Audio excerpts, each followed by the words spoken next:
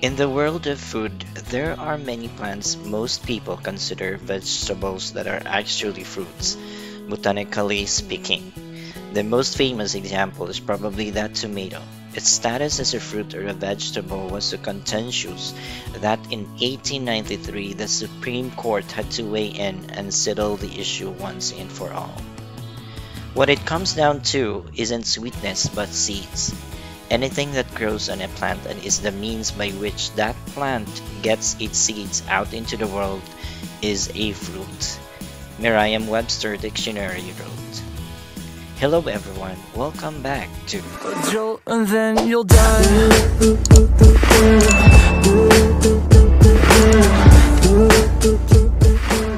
Here are the common plants that most people consider vegetables that are actually fruits.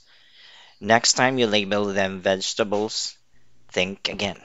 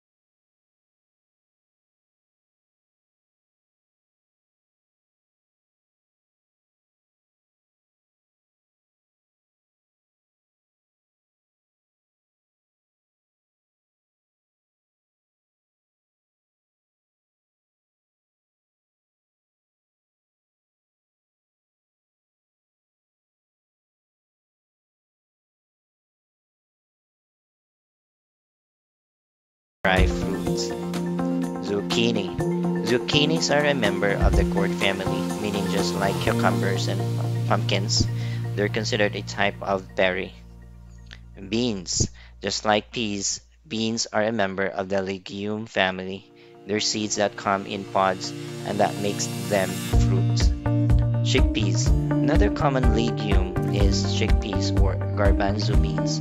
We usually don't see them inside their pods, but chickpeas are classified the same way as peas and beans.